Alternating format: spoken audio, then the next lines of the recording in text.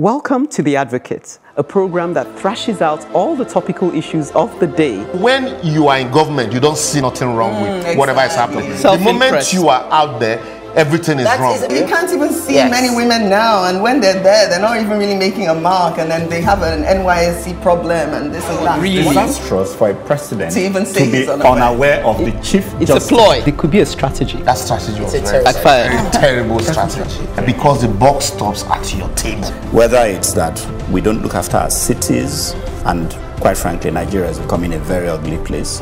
When you are the only one feeding the people with this news and there is nobody countering them, it becomes, you know, the news.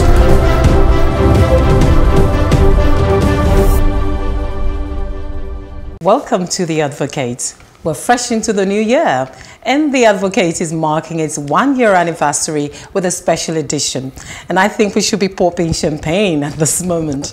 Well, today's panel consists of a fresh crop, albeit seasoned advocates in their different areas of interest. Segun, also known as SEGA LINK, popular or even notorious for his End Sars movement, will be tackling a matter after his heart: the issue of creating safe spaces for our youth. Nafisa, convener of Girls Just Want to Run, will be exploring reasons why girls don't want to run. By that I mean run for political office. You'll agree with me that this matter gets more and more imperative with each passing year. Bright, founder of iCreate, is speaking for the youth. No surprises there. Essentially, he will be giving voice to the voiceless youth and enlightening us as to consequences for all of us of their remaining silent. Abimbola, nicknamed the Listener, will certainly be doing more than listening on this edition. She'll be reminding us to put first things first as she addresses the foundational matter of family. And I will be ensuring that woman matter becomes all of our matter as I table the essential matter of sanitary pads. Unexpected, you say? Well, The Advocate is nothing if not unpredictable. See you after the break.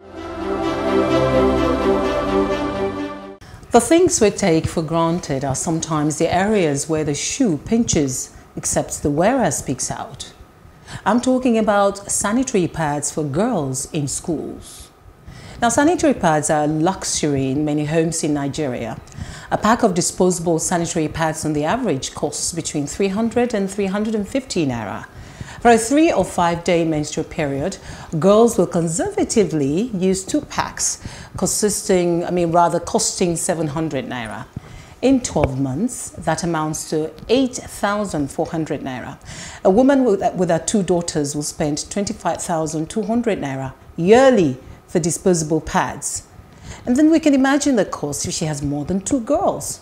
So many girls can't afford disposable sanitary pads, so they use washable cloth cut from anything, pieces of materials from tailors or foam cut from mattresses and more. How many of them use these materials hygienically? That introduces the challenge of disinfectants to keep reusable cloths and other unimaginable materials used by girls germs-free. And disinfectants also cost money. So now more than ever, there is a need to supply free disposable sanitary pads or disinfectants to girls. Subsidize sanitary pads or just make affordable alternatives available to schoolgirls in Nigeria. This will help both in rural areas and public schools in urban centers. Let's not even think of how women and girls cope in refugee camps and how much they need free sanitary pads. It's not cliche anymore that girls drop out of school because of lack of disposable pads during their menstrual periods. They also lack water and private safe spaces to change sanitary pads in schools. This is 2020. That magical year of the future when everything is supposed to be possible and doable is now here. And you may want to ask if this has worked elsewhere in Africa. Oh yes, it has. Kenya achieved that feat in 2017. And according to the BBC, Kenya stopped taxing sanitary products. For 6 years from 2011 to 2017, the government set aside funds to distribute sanitary pads to underserved girls. And there are templates across the world. There is Muruga in India, who fabricated an affordable sanitary pad making machine that has helped in getting affordable and quality sanitary pads to many in low-income communities. We want to take a look at KwaZulu-Natal province of South Africa. They provide free sanitary pads to schoolgirls. In Uganda, although the Museveni government balked, there's a sanitary pad factory making affordable pads for girls. Zambia and Botswana are making concerted efforts. Free sanitary pads is not a developing world matter. The Scottish government has launched a project to distribute tampons and pads to women who can't afford them. So my take, politicians should get real and factor this in when they consider empowering women with cash, as they often do. When they give 5,000 naira in this part of the world to a woman for empowerment, what exactly do they want her to use it for? Because for starters, it doesn't even buy her or her daughter disposable sanitary pads for a year. So I yearn for a policy on this issue. I therefore reiterate my call for affordable sanitary pads to girls in schools if we cannot make it free. And why can't it not be free? It is an item that clearly distinguishes a human male from female. It is associated with reproduction and the perpetuation of the human race. If condoms are free and are so easily accessible, why not sanitary pads? Right, so that's my take, ladies and gentlemen. So Bright, what do you think? I didn't know condoms were free. That's the thing. I didn't. Condoms are free. Again, in some places they're free and they're reasonably affordable. They're everywhere. I mean, you can get it anywhere, but free? I didn't know that. Yeah, I think it's very interesting. I think one of the most important things for me is the fact that I didn't even know this.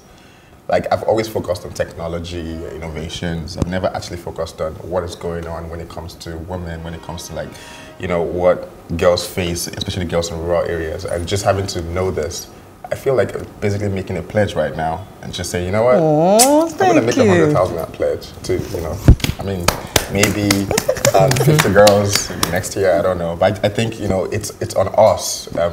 These problems, you can't always wait for the government or, I mean, policy is important for, I mean, what you said about one of the countries that set up a policy to take out taxes, that's a good one. That's Kenya. Yeah, that's a good one. So apart from the government playing their role, citizens also should play their role. So I think Thanks, it's good that we're talking about this. Nafisa, what do you think? Well, I think it's a really important conversation because you will be shocked at how many young girls actually don't have access to sanitary pads. You'll be shocked at how many of them actually use tissue, even in urban Lagos. You know, it's a really serious issue. We don't even exactly understand what they might be going through because it's not just the hygiene, it's the emotional pathway that they have to go through. They are suddenly becoming a woman. They don't really understand what they are going through, and they might not want to tell people because other people might, you know, mock them. The shame of it, yes. It's ordinarily it's not supposed to be a shameful event. So there is no like supportive network, and they don't really exactly know what to do. Some of them can't afford it. If in Lagos we have people that still use tissue, what do you say about the rural areas where, you know, like I said, you can't afford it or it's not just available? Right. No, this is something, I feel like this is something that should be a compulsory class in the junior secondary classes, that both male and female should be aware of, because it's not just enough to teach the young men how to take care of themselves and this is what is happening. It's also good to let the guys know that, hey, this is what is happening. So if something happens to her, be supportive about it. Don't make her feel bad. For example, when the girl can't stand up because she's probably stained and there are looks here and there, and she's even more ashamed to remain there. Exactly. You know, I think that's a really critical one. That boys also should get educated along with the girls. Yes. Well, I agree. I mean, it's amazing the things we take for granted, really. And even though I'm female, you know, the way this has been brought about has given a different perspective of what is really important when you have females around you, whether you're connected biologically or non-biologically. And very interesting what Nafisa said about the boys being aware, because there's so many things that this young ladies get into that because of the, let's say, stigma or the fact that you're stained or you're using a sanitary towel, it becomes as if you're an adult, you're this and that. So that awareness for the male gender also is very, very important. And, you know, the aspect of also looking at things that, you know, are not physically seen outside, because many of us females, we're more interested in what people say, our wigs and makeup and everything. But the internal aspect is so important.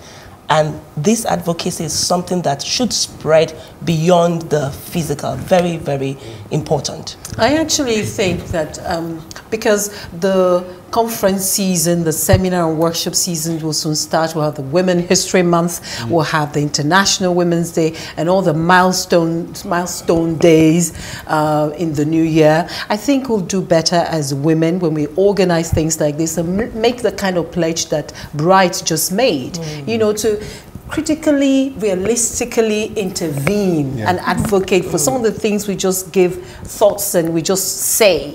So men, for starters, will start taking us, you know, more seriously, and then we'll begin to make measured progress about some of the things we've been advocating for years.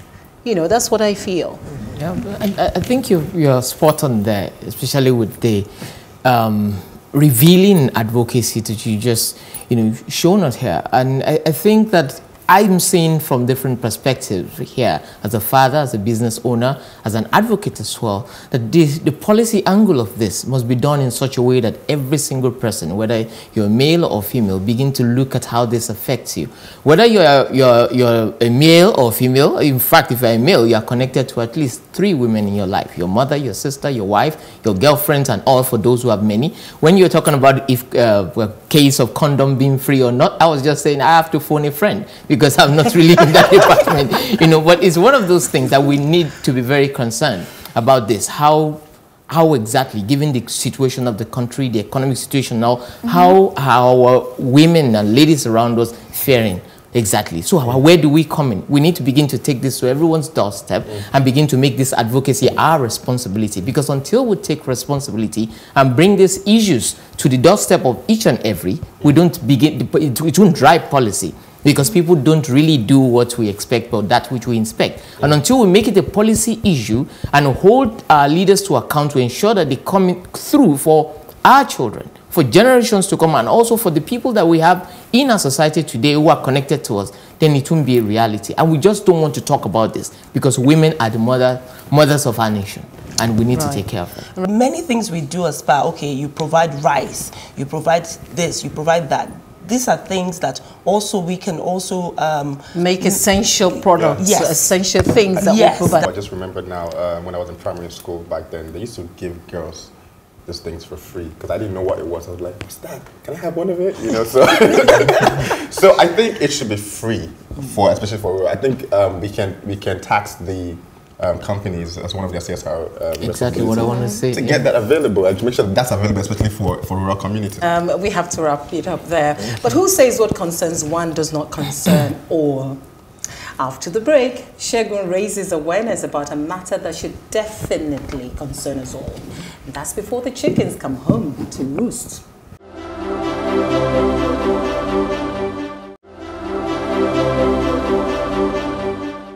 You're absolutely right there, distinguished treasurer.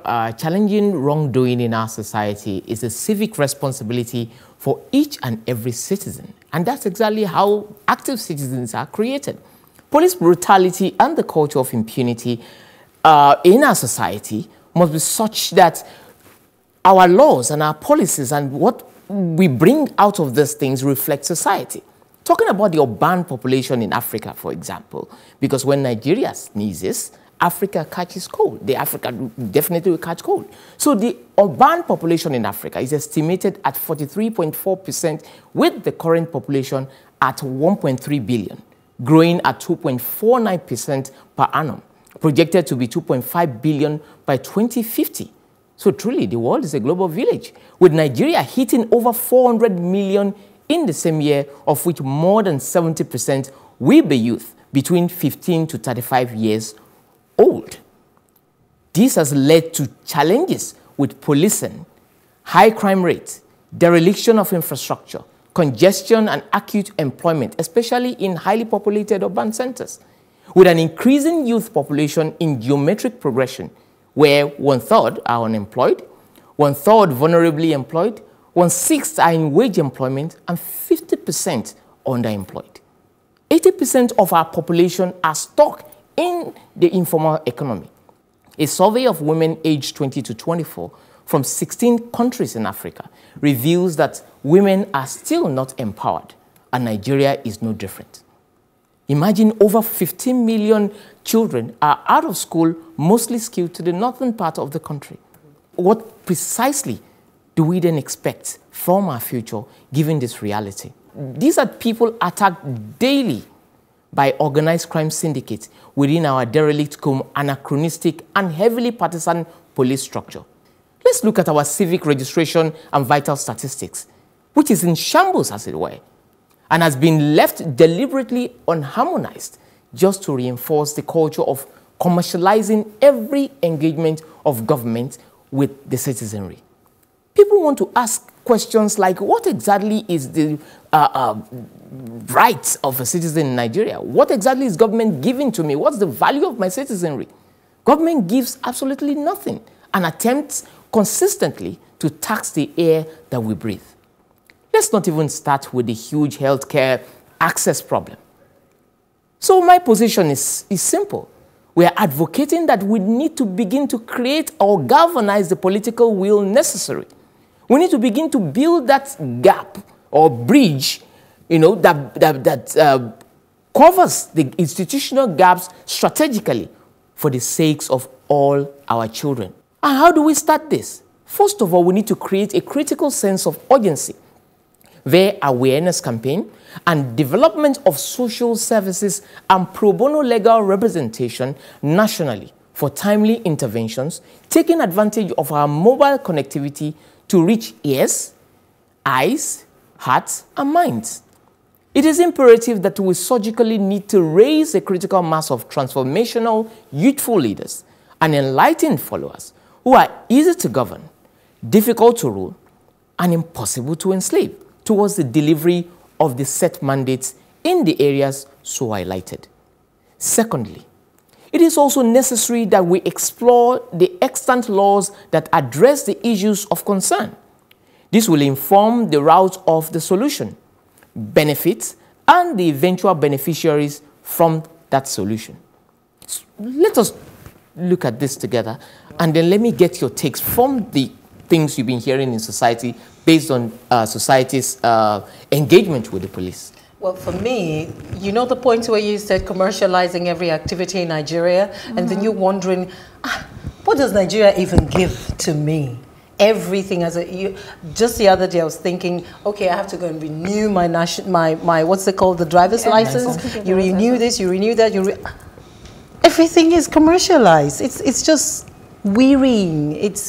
It's such a burden sometimes to be a citizen here. And I really understand what you mean when you're talking of transformative youth, when you're talking of the burden of unemployment on the nation, the fact that we owe it to our youth, to our children, to be able to give them something just as they finish. And if they're not getting, something I mean is employment, if they're not getting that, then what is that gap in between when they're unemployed and when they leave school and get proper employment? Precisely, again, what about the quality of education that we have now that prepares them almost zero level for life after school? Yeah, that's also important, you know. I think for me, it's deeper than we always see it. This didn't just start overnight, right? Young people don't have the sense of ownership.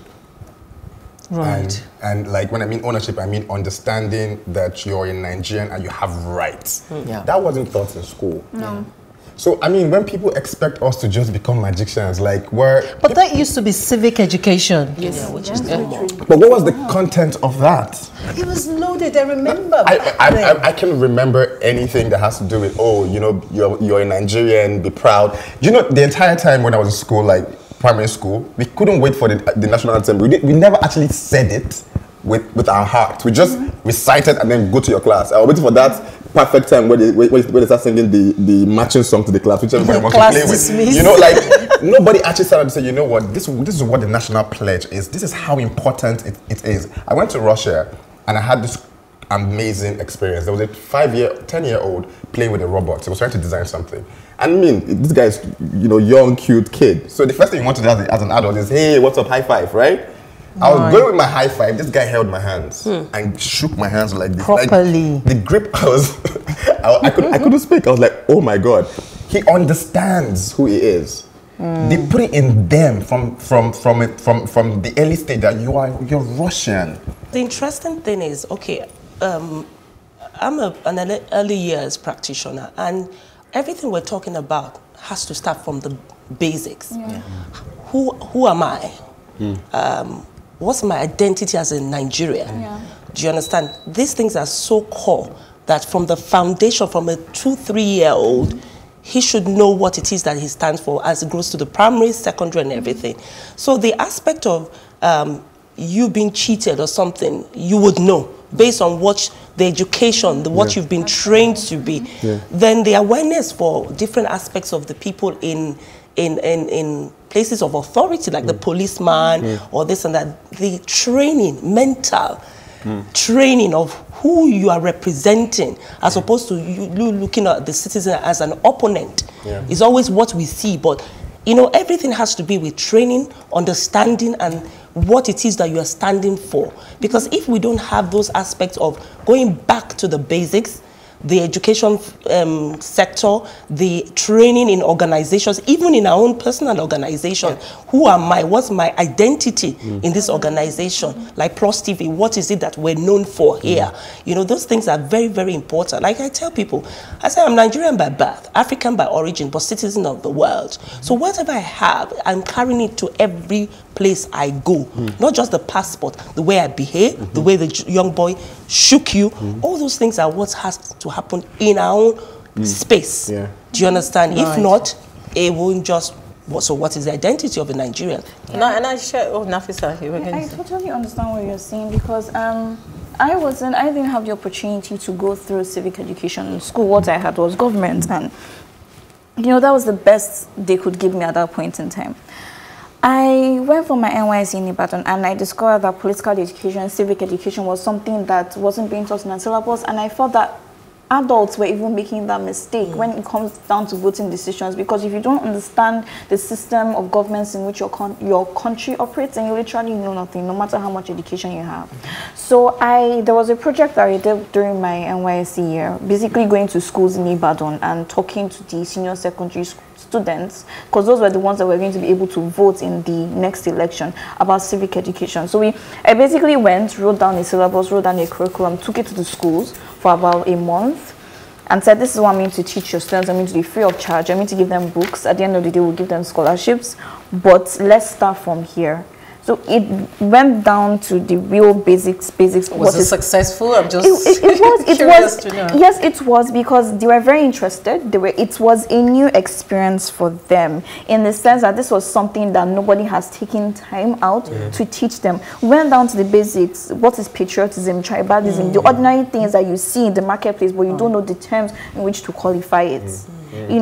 Basic things like that they don't even understand, and these are people in SS2, SS3, so it was a whole lot. So this is a really important conversation. Right. I think it boils down to understanding these things and then putting everything together in a way that we can have a policy that we can now live by, because we are actually engaging culture. When a problem is hydra-headed, one strategy can be to tackle it at the root. After the break, Nafisa tackles the root of why girls don't want to run for political office. Over to you, Nafisa. The button is in your hands. Always nice to see you anyways. Welcome to The Advocate, a program that thrashes out all the topical issues of the day. When you are in government, you don't see nothing wrong with whatever is happening. The moment you are out there, everything is wrong. You can't even see many women now, and when they're there, they're not even really making a mark, and then they have an NYSC problem and this and that. Really disastrous for a president to even say be unaware of the chief justice. It's a ploy. It could be a strategy. That strategy was very terrible strategy. Because the buck stops at your table. Whether it's that we don't look after our cities, and quite frankly, Nigeria is becoming a very ugly place. When you are the only one feeding the people with this news, and there is nobody countering them, it becomes, the news.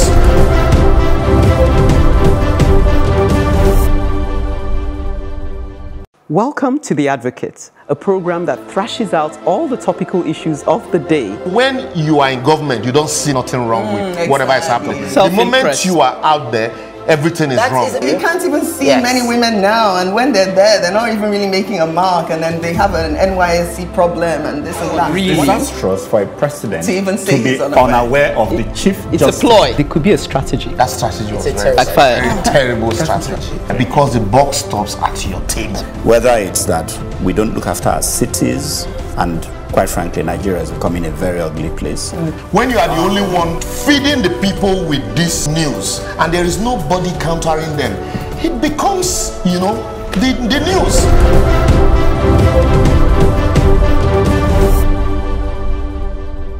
Thanks, Segun. When there is a mammoth task that requires national engagement and there is neither willingness nor the execution, the disconnect requires investigation, doesn't it?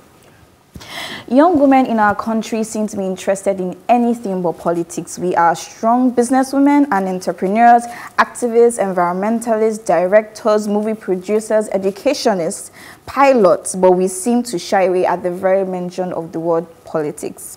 This is expected given the violent and dark turn our politics has taken. The apathetic nature is natural. For example, the PDP woman that was burned in Kogi State, that was terrible. As it stands, women constitute more than half of Nigeria's population, but research has shown most of these women are just basically voters or not active at all. The best at which you can see them is they are the women leaders and they are the ones tying the wrapper with the face of the political candidate. They really are not being pushed for leadership positions apart from those that seem to be gender specific. And really politics shouldn't be gender specific, it's neutral. Why? As young women, we should be concerned with putting forward representatives who will table our interests in the sphere of national discourse. Still, we seem to be in the minority, the very little like a pinch of salt minority. Politics is the arena where important decisions are made, decisions that talk about our lives, our rights, everything, our bodies. The truth is, and it's common sense really, when women are not around, their interests are not debated, our concerns will never be taken into consideration because there's no one there to advocate for them. Not just women, really, not just any woman, but not women who are self-serving, but vibrant, intelligent, and passionate women whose sole reason for being in office is to serve the people. The truth is, there must be an intentional effort, emphasis on intentional, to engage young women in politics because they are needed. Our society needs us, the unborn generation needs us, the other women need us. We are stronger when we are together, our voices united as one, speaking the truth to power. And to be honest, if we do not have young women in politics, then we will have no women in politics. I quite agree with you. And the one that I can't stand is when all that you see women do for politicians and during the campaign season is tie wrapper. Yes. Ashwebi. And generally dance away all the time, dancing and dancing. Yellow ashwebi today, green ashwebi tomorrow. I mean, it doesn't make sense. It doesn't make sense. It makes women look like, you know, it speaks to tokenism. Myopic. You know, it's so limiting, and I'm passionate about this all the time. We talk about women in politics. Even if you're not educated, you're illiterate, you're at the grassroots, it doesn't take away from you. It doesn't make you uninformed about what you need in your environment, and we should be asking politicians when they come to you. Exactly. You should be asking, my children, Oga, what are you going to give these children? I have pretty much like the sanitary pad thing too. Exactly. You want to give us some money to, you know, vote buying, and you're giving people a certain amount of money to do what? Women at the grassroots, young girls at the grassroots, you should be smart enough to be able to ask these questions. Yes. So pretty much, Nafisa, what you've talked about, women don't want to get into politics because it's all violent in this part of the world. It's more violent. The more we talk, it looks like the lesser we're represented. Yeah, you know what, guys? Okay.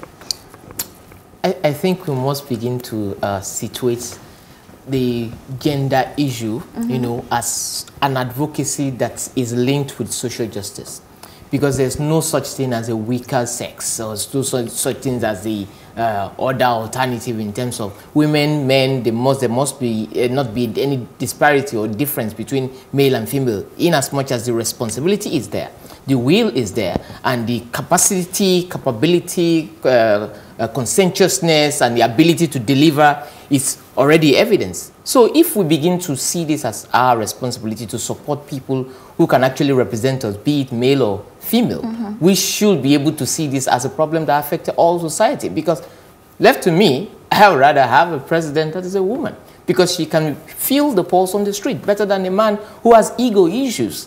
You understand? So based on that, I think we must begin to see this as something that shows our accountability as a human being, to begin to support the female folks in their bid to run for office. Yeah. And I think we should encourage ourselves, our children, our family, female in our offices, to actually begin to, raise the awareness as far as politics is concerned. It is essential. I think for me, it's just like you said, support them when they want to run. It's not, the problem is not supporting them. The problem is, like she said, getting them interested in the first place. If they know they will be supported, they will. Yeah, but like she also said, which is what she said was this, the culture and the political system, the atmosphere. It's too, I mean, I really want, I can't say that to you. Okay. I really want to go back to my state and run for office, right? Guess what my state is? River State. Interesting. You definitely like, no, right? You don't want to do that. You don't want to right now. Even as a man, I don't want that. I don't want to do that, because the way the system, the culture, the killings, the corruption, they made politics look so dangerous. So gangster. Like you have to be a certain way, the language, the tones. I don't want to be part of that. Nobody wants to be part of that, right? So the first thing is simplify it. How do we simplify it and make it look relatable, make it look connecting, where people can see themselves running for office and being part of something. Exactly. That's the first step. The general system, not just for women but men, young people, it has to be rebranded. Do you understand what I'm saying? That's what I think. That's the issue we have to first of all tackle and address. Okay, let me quickly jump in. Okay. There's a solution in my head. Yeah. Okay, so I am thinking, Nafisa, you've worked in secondary schools. Yes. Why don't we start something like some sort of campaigning for girls? I know some NGO does this sort of thing. So but this will be targeted at girls. So you make them run for office while in school, so you can run for head girl and run for this and run for that, and just socialize them into. To be honest, part of the reason why I feel like I'm really politically enlightened was because I ran for office when I was in secondary school. Right. You weren't appointed. I mean, you weren't just. No. I ran. I did the whole manifestos. I shared stuff. It was a whole typical carnival, but it was really fun. It was literally you putting yourself out there and making yourself accountable to your fellow students. Junior, be it senior, be your teachers or whatnot. I ran for, I was in SS1, funny enough. I ran for assistant dormitory prefect, and I won. And then we never had any election again, but after that I literally became head girl. It made it normal. Okay, Bimbola is not saying anything. I'm taking in a lot. And the listener. Yeah, the listener. Thank you. Yeah, she's the listener. No, the interesting thing is that, I must commend you, first of all, for what you're doing here, because at the end of the day, it takes a whole village. Yes. There has to be a tribe of people that are going to try to change that perspective. Somebody here said that something about culture, whether you like it or not. Even our president said the woman is supposed to be in one part of the house. So what is it that we have been put inside our heads as women? We have a lot of capacity. We're change makers. There's nothing we cannot turn around. But if we don't have the mindset and the right support system to push us, because we need each other, male, female, then we've lost it. So going back into the classroom and engaging even parents, when we speak to our children, our female daughters, we need to push them, let them have their own identity, know that there's nothing they cannot change. But it takes all of us encouraging each other. Like I said in my advocacy, there must be intentional effort to see true change. Here's where you keep us intentional through your feedback. On the 37 billion naira renovation of the House of Assembly, Phantom 2K10 says 37 billion naira to renovate a place that is in working order, but our healthcare and education system is in a wreck. Not to mention our power supply in the country is also in shambles. This is why more of us should get involved in politics. Still on the same matter, Blessing Agoha says we didn't vote them into that legislature.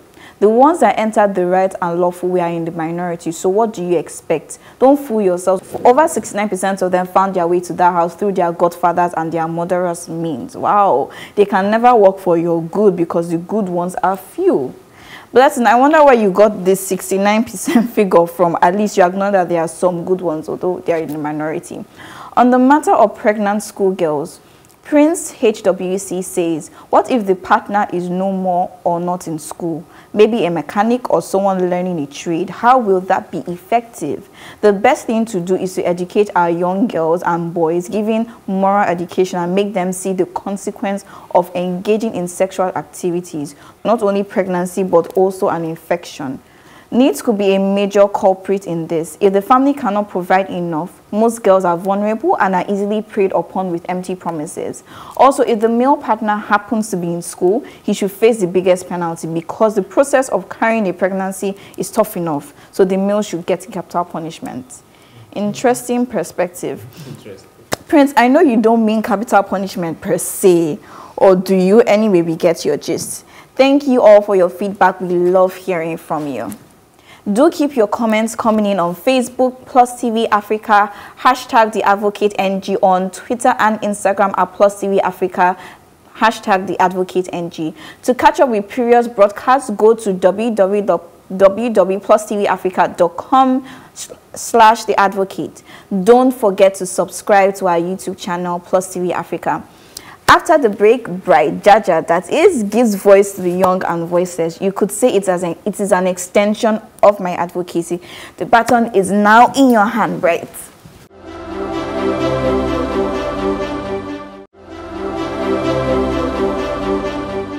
Thanks, Nafisa. Young or old, a nation waxes strong and great when it appreciates that every voice counts.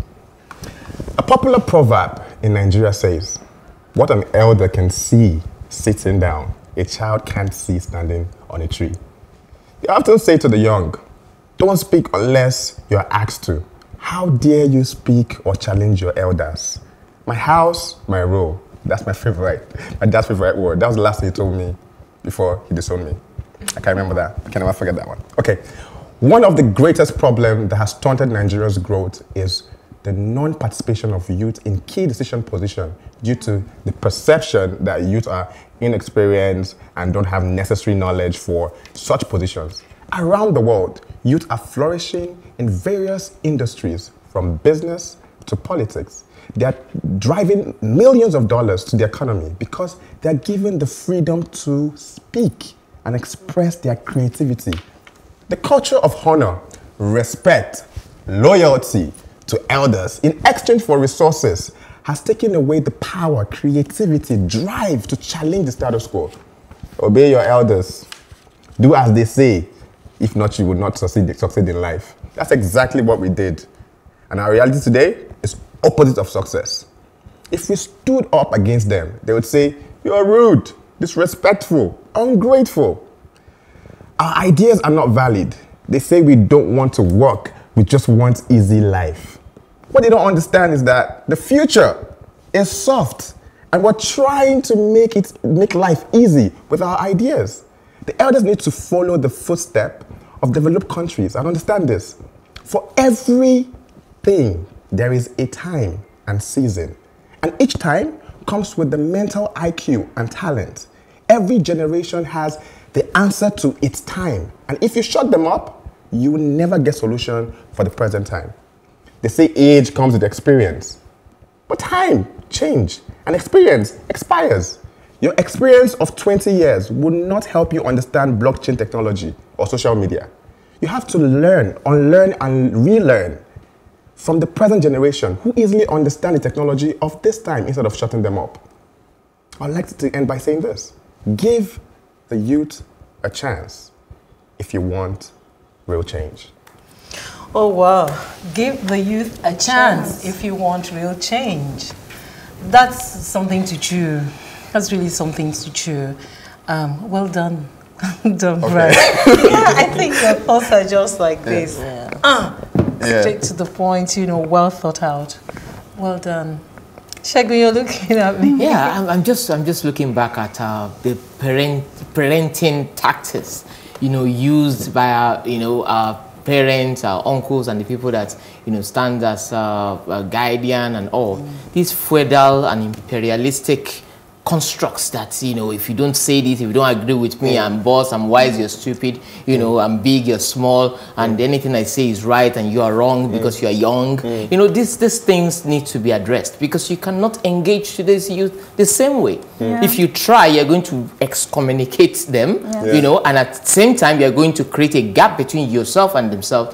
And we cannot build a nation without the strength of the youth and the wisdom of the elders. And so without that engagement, we have a problem. I think I would disagree with something, which is we cannot build a nation without the strength of the youth and the wisdom of the elders. Nah. We don't just have strength, we have wisdom. That's exactly what I'm trying to say. Wisdom is Nigeria. It's all these words, most of them I just said. Young people have wisdom. Like, wisdom comes with experience. No, that is like a conformative ideology. Who said that? Who said wisdom comes with experience? Okay, I just said it. Experience expires. Experience expires. You might have 20 years experience in media. Now people are using phone. Now people are using green screen. You don't understand that. You can't understand it if you were into media 15 years ago. Do you get what I'm saying? So I don't think we should have that narrative that, if you're old then you have experience or you have wisdom. Let me give you one example, just one example. I went to a school, like I do this thing where I do like social service in schools, and I just go to primary schools actually, and I have conversation with the kids. And I went one day and I said, I have 100,000 naira and I want to give anybody with the most innovative idea. This is primary 4, right? And they were all jumping around, and this kid, he's 10. Is it 8 or 10, around that? And he said, Mr. Bright, I have an idea. And I'm like, what's your idea? And he said, I don't understand why, I can't, just the way you can send me songs from one phone to another through Bluetooth. I don't understand why I cannot send battery life from one phone to another. Right. Mind blown. Yeah. Mind blown, literally. Oh, I have 50%, you have 2%. I can just share my battery life through Bluetooth. He is 10. So if I shut him up, you probably will never get that idea. He doesn't have experience, but he has ideas. That's wisdom. Let us understand something. Let's just understand this construct. Let's not mix it up. Okay. All ideas are probably wrong, which is why they need to be attacked. They need to be engaged. They need to be tested. So when you say something is wisdom, that means over the years they are proven to be true. So that's the difference. You don't. How many years have these children lived for you to say the ideas have been proven? They are nice. They are good. All ideas are attractive, they're sexy, but you need to subject them to test. It will not be proven if it's not executed. So that means wisdom will not exist if ideas never actually come into play. It starts from somewhere. I don't think they should have that. I think we should redefine a lot of things. Exactly. Especially with time. I agree with you. There's so many things we need to just have a new definition for, because this is putting the youth and young people and the next generation in a box. I want to take them out of that box. That's why you said we're going to relearn, unlearn, and learn, which is still part of it. Yeah. Because there still needs to be a balance. Yes, we need to be able to listen to the youth. They also should be able to listen to us. But the listening is coming from one side more. No. I think there's more awareness now, because the youth want to run. We want to, we want to walk, but we can decide that we want to jog. Do you understand? Okay. So there's a balance. Yes, it has to be a balance. And a lot of things have to be the way, our own perspective of things, really. Because now there's a lot of restlessness in the youth, because they want to come out, they want to say a lot, but we've kind of confined them to a box. And that's why they're going their own way to do what they need to do. So if we as adults don't get our own act together and say, look, these people are geniuses, they can speak, they have a lot, and get to say, okay, this is what you want to do, but how about? So there's both communication on both sides, listening and receiving also. Well, yes, there is the wisdom of the elders and there is the innovation of the young. Yes. But we must, and then I agree with you, Bryce, that the young are also wise. Yes. But you see, there must be a meeting point. Just as you said, we must decide to jog. Yes. You know, you want to run, I want to walk, we jog. Yes. So even when technology has overtaken the experience of the old, there are still some things that the old can teach you, even with your technology coming in. Yes, like What about the situation whereby they use resources as a negotiating factor? Where your parents will say, if you don't do what I want you to do, then I'm not going to fund you anymore. Yes, which you said my house, my rules. Did your father really disown you? Yeah, of course. I think that was 2011. Yeah. Oh yeah, Exactly. that's what most fathers do. Wait, what did you do? I just wanted something different. I wanted to be more, and he said you have to go through this path because this. I mean, he had the best interest. You know, they always have the best intention and interest because they see the system and they feel like if you don't do this thing this way, it will not end up well. But I had a different perception of that. I knew there was something different out there for me apart from what was aligned, and I started saying, you know what, I'm not going to do this. And he said, okay, if you can't do that, you can live in my house. Simple as that. Are you back in the house now? Just for another day. But me and my dad are cool. We're best friends. Yeah. well, to be honest, I proved myself though. I proved myself that at the end of the day, you know, there's more than one way to be an educated man. You don't have to go through one structure. Yeah. The way you present that also matters. Basically, and I was able to, you know, my path was a different path, but at the end of the day, I mean, it's a success. I mean, I'm sitting down here with you guys, right? Yeah. Well, so you're alive. Just before we wrap up. Yes, to jump in here, like I said, I'm still an advocate of balance in whatever we do. And sorry to drag it a bit, you know, off perspective, but I think it's a major reason why most young people don't revert back to history. You don't read history. We don't understand history. You know, it's part of us. It can also be defined as old wisdom. Yeah. But to be able to move forward in this country, we need to understand where you're coming from. Where you're coming from and history, and that's why I said that no matter what we do, there needs to be a balance. Like when you're trying to solve a problem, you need to understand how the problem began in the first place. This advocacy dog targeted at the elders, which was intentional, could also serve as a wake-up call for the youth. After this break, Abimbola, aka the listener, get us to listen to her as she takes us back to the basics.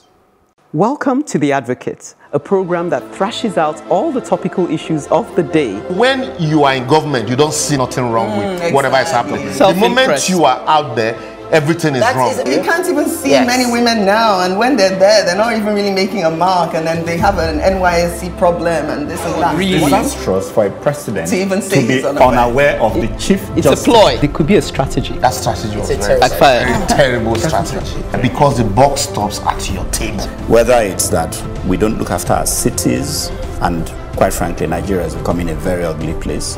When you are the only one feeding the people with this news, and there is nobody countering them, it becomes, you know, the news.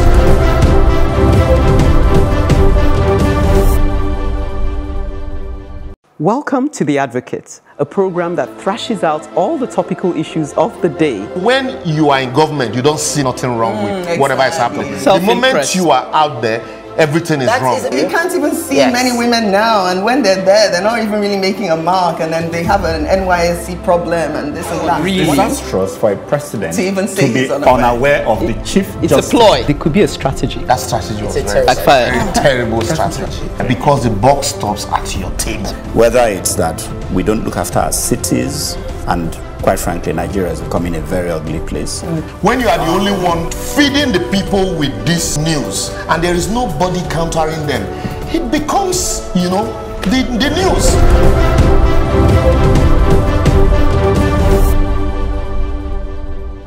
Interesting. You know, everything that we've spoken about here today is based on where we're coming from. Everybody's advocacy, I want to believe, is from your background, your experience, or exposure to many things. And when the foundation is faulty, it stands to reason that the building will eventually collapse. As a family life advocate, my topic of choice today will be on the family. Each one of us here is from a family. And whatever we do, it speaks about where we're coming from. The first institution created by God is the family. He created the unit for the singular purpose of strengthening each individual for the betterment of themselves, the unit, and the society at large. The family unit should be a place of love, support, refuge, and safety. Core values, high moral standards, and sound ethics must be established and inculcated into each individual within the family. It is very important for each member to have an identity, a sense of belonging, and a purpose. It is my observation that the family unit in recent times has been under enormous threat and a significant decline in familial relationships, which in turn has reflected in the society, and this is very conspicuous. And that is why each person here is advocating for some inadequacy in the society. Unfulfilled promises, betrayal, emotional, verbal, and physical abuse, strife, sibling rivalry, and estrangement abound. Values are eroded, and there's outright moral decadence. I believe that the way people behave towards others and act in the society is indeed a reflection of their background. In the past, traditions were strong. Marriage was deemed sacred. Your word was your bond. Divorce rare, and verbal communication was the norm. Technology was not interrupting our conversations as we were more connected and communal, just like today. Research has shown that a quarter of homes in the UK make no more use of the dining table, where familiar connections and conversations are majorly made during meal times. So let's pretend that this is a dining table today, and we're all speaking based on events that matter in the society. This trend is also becoming prevalent in Nigeria.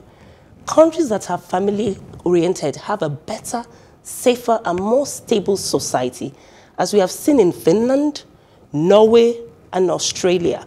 And I remember in, I think Finland, men actually take paternity leave because they want to be connected to the newborn and to their wives. Every family is unique with its own personal story. It resonates with the saying that life is not idyllic. Therefore, family life comes with its highs and lows. With life comes with its challenges. Every family has its own challenge.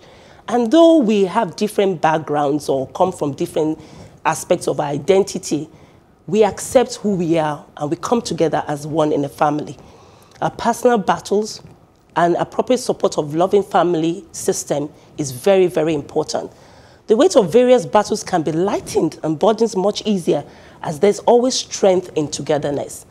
I maintain that the most obvious inhibitor to family relationships is the philosophy of life, attitude, the lifestyle where we live, and the culture we have bought into, a culture of money, billion, you have millions, materialism, and success, which causes disconnection and suffocates the real loving interaction that people need and crave for. Though we may be unable to fix the past, we can rewrite our family story by having a family vision, a mission, core values, an identity as a family. What is Shomolu family known for? What is Shagari family known for? A family culture, a tradition, practice, business ventures that will outlive us, that will bind us and be passed on from generation to generation, just as the Jews and Indians are known for. It begins with you, Treasure, Bright, Nafisa, and Segun, and of course, Bimbo. It begins with all of us. Oh, wow. It's quite interesting. I love it. Family. Well, to be honest, I totally understand why the family, it's the foundational, it's the first, interaction each child has when he or she instantly enters society. It's the, when you talk about children, that's the area, that's the phase of their lives in which they are molded. That's when they understand right from wrong, the truth from a lie. It's what builds them up to become the human. It's the lens. That's when they develop the lens in which they see society through and see other people through. So no one can underestimate what the family, how important the family is in society. To be honest, I know that because the way our society is structured now, how violent and terrible it might seem at some point, is because the family system is being eroded. We have a lot of dysfunctional homes today. A lot stories I've heard, fathers living, fighting. There's just a lot of stress on kids. You know, too much. And that's why we have a lot of depression in children, suicidal thoughts, anxiety, panic attacks. For me, what's the foundation of that? Like, especially when it comes to my generation, where people get married because of social media, like what they see on social media. Yes. People focus an entire life, like marriage is forever. When you say a 15-second post and then you're like, I want to get married because of that. Yes. And you're looking for what to create that whole scenario so you can post it. People actually get married because they want to post something for content. Yes. Why? Really? Yes. You guys have no idea what's going on. Old school right now. People literally want to have babies because they see pictures of parents making their baby say things. And then I want to have a baby too. Wow. Do you understand? Like, they don't understand the psychology and the responsibility involved. They don't understand what it takes for you to, come together and spend the rest of your life, because it's not about you. You are transportation. I keep telling people, please don't take this wrong. Parents are mostly transportation. They bring people into the world and they ship them. They are transportation accommodation, Airbnb and Airpiece. You bring them into the world, you house them, you teach them the ways, and then you let them go.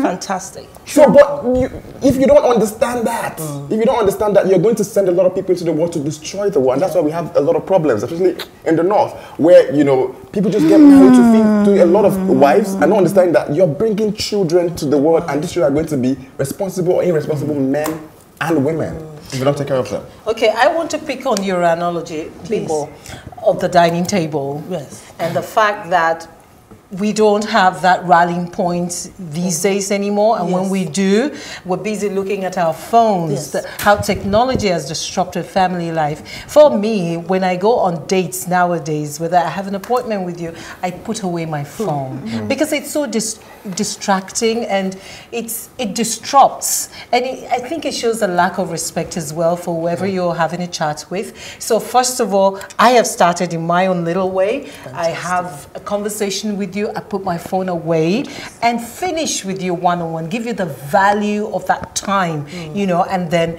go back to it. I think we should start from there as well, to begin to value our time together. They say something in that you don't touch water twice, that you don't touch the river twice. Once that ripple goes, the ripples, it goes. We really can't talk about the family unit as a critical unit without beginning to talk about society as well, because society have a lot of influence on family, as family have influence on society. So it's a cyclical thing. There's something also called the social pyramid, where our parents begin to flaunt their kids, introduce them and usher them, into a world of competition, where every child grows up thinking they are alive to be better than their neighbor. So when they grow up with that mentality, everything they do is to score a point. I know people who went to certain schools just because they want to be better than the neighbor's kid. So when you grow up with this, you have a huge gulf in your heart that can never be filled by better jobs, by anything. So with this, you have a lot of unfulfilled people spreading hate all over the place. And that's why you see a lot of people with different colored bags, without ethics, without values, without honors, raising children that will never be catered for. Now, I have a question to ask, because like I said, we have a very dysfunctional society, and because of that we have dysfunctional families that produce dysfunctional children. This is me talking from a little bit of experience, even with my friends and myself as well. So you realize, you grow up and you say, this is not something I want to replicate in my own society, because you can't exactly help where you've come from, but you can affect where you're going to. So now you have young adults that you want to have a happy family, and where you're coming from is a bit dysfunctional. Now, what are the steps that you take to make sure that this what happened doesn't repeat itself? I've had friends that said that when I got married, I didn't think that what I went through with my parents, I didn't think those things were going to repeat itself. And then I entered my own marriage and I saw myself exhibiting something. I'm like, no, I need to take a break. And they would eventually go for therapy by themselves before taking their husband, because they don't want to repeat the cycle. The same mistakes that they saw. Nafisa, thank you very much for opening up, because I mean, many of us act like ostriches, and a lot of things that happen to us really is a reflection of where we're coming from. Well, as we have explored, papering over the cracks is never a recipe for change or restoration, and that is certainly not a mandate here on The Advocate. Do keep your comments coming in on Facebook, Plus TV Africa, hashtag The Advocate NG, or on Twitter and Instagram at Plus TV Africa, hashtag The Advocate NG. To catch up with previous broadcasts, go to www.plustvafrica.com/The Advocate. Don't forget to subscribe to our YouTube channel, Plus TV Africa. I trust we've left you with plenty of food for thought. Till this time next week, when The Advocate will be hitting you with loaded topics, no holds barred. Let's keep advocating for a better society and make sure that 2020 counts. Bye. Bye, and thank you. Thank you. Welcome to The Advocate, a program that thrashes out all the topical issues of the day. When you are in government, you don't see nothing wrong with whatever is happening. The moment you are out there, everything is wrong. You can't even see many women now, and when they're there, they're not even really making a mark, and then they have an NYSC problem and this and that. Really disastrous for a president to even say to be unaware of the chief It's justice. a ploy. It could be a strategy. That strategy was very terrible strategy. Because the buck stops at your table. Whether it's that we don't look after our cities, and quite frankly, Nigeria is becoming a very ugly place. When you are the only one feeding the people with this news, and there is nobody countering them, it becomes, the news.